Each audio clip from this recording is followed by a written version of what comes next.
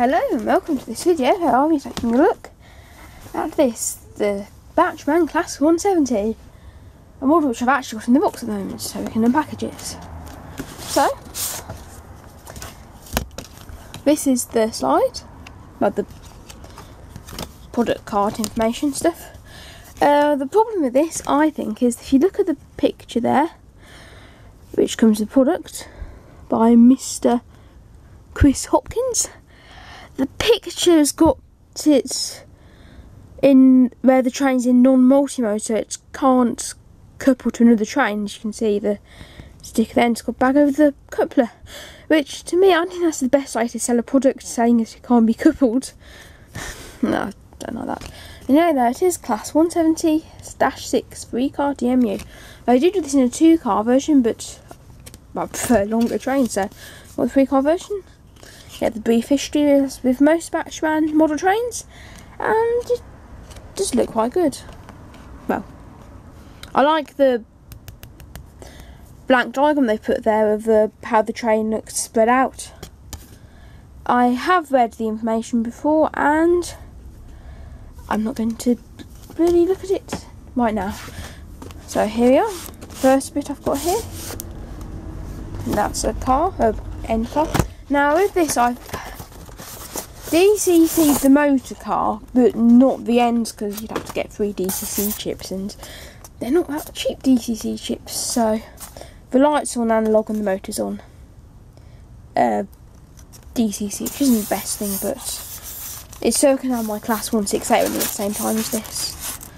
I'll probably show you in a bit actually. I'll put the Class 168 on the top as well, which I'll show you in the video. That has been DCC's now. When I did it originally, it was on analog. So anyway, here's the motor car.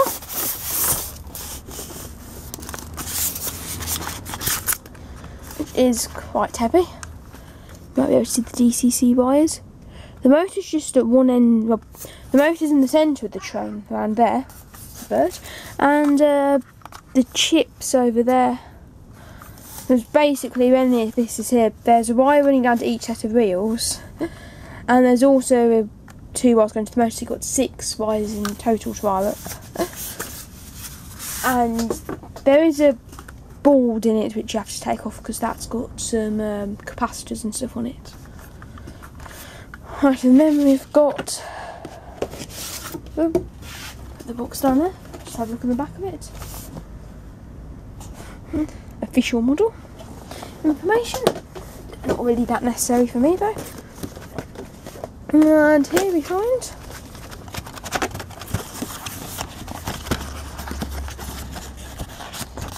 this one's a bit hard. Never been that hard before. There we go.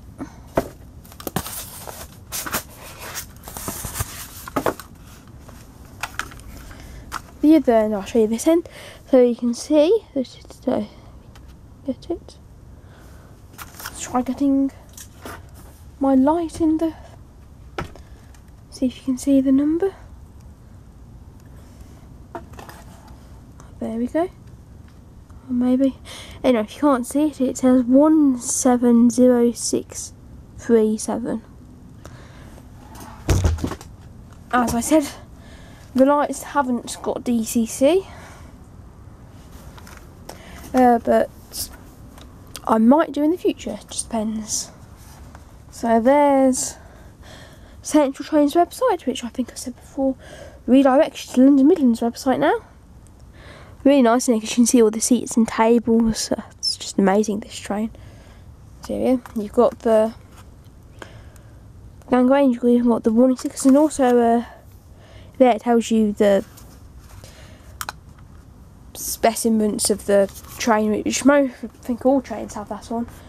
Like, where's using this train? The Class 153 has got them, if I can find them quickly. Yep, where is it? Somewhere on here. There. Just haven't put on the front because I think they have to keep. Oh, they have it on the front as well. No, that was the door button open I was looking at. It's just there on the front. But it's only on the one side, so. I would like to be able to couple this to a class 170 or class 150, probably be more likely the class 170. But I don't think I've got the option to put this in multiple, which probably explains the picture to some extent. Just this hasn't got the non-multi-stick in the window. But you could probably attach your own. I can't seem to find a place where you could easily slot one in, so you'd probably have to add your own socket for it to go in. If I get the rail onto the truck, then I can get the train onto the truck. It's on the middle loop. So here you go.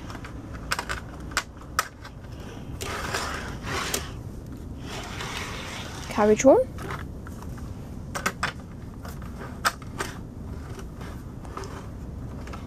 That one. Nope. There's the wind.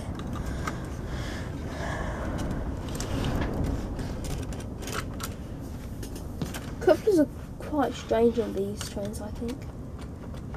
There. And last of all, ooh. What's going on? Those wheels, I think. There we go, and number 3.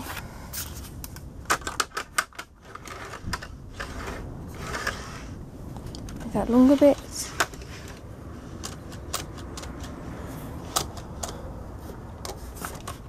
There we go.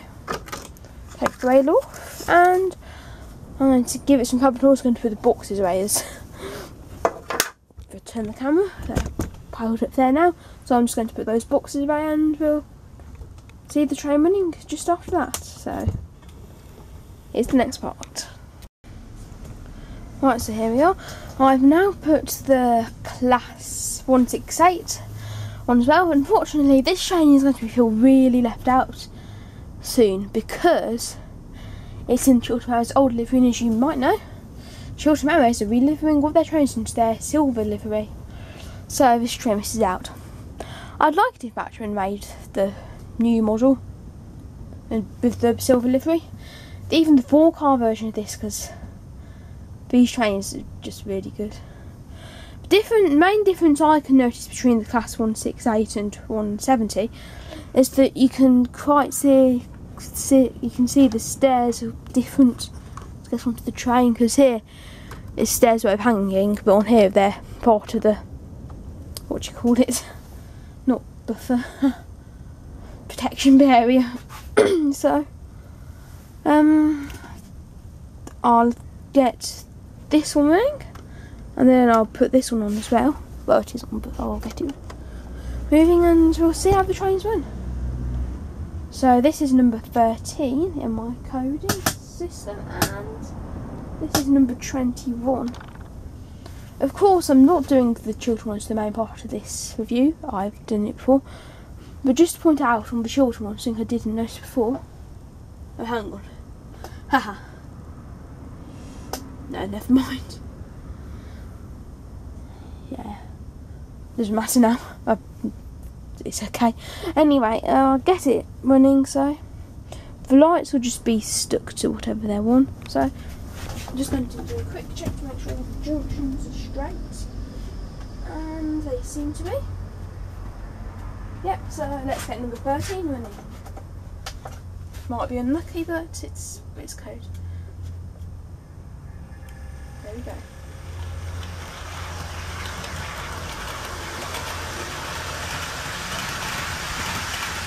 It's not the fastest train in the world, but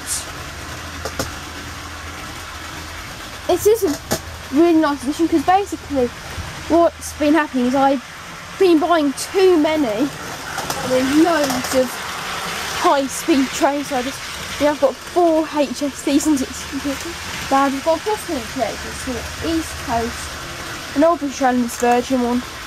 The only problem is with the cross-country ones, and the rear lights on the dummy unit aren't working, so I have to wait to do a video on that one. So I'll get the Chiltern one going now, and I'll put the central trains on the high speeds.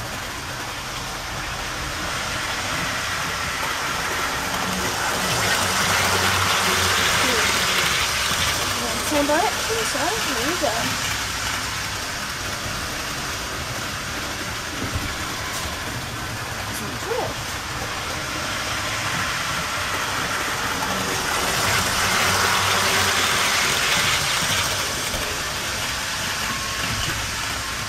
Just a second.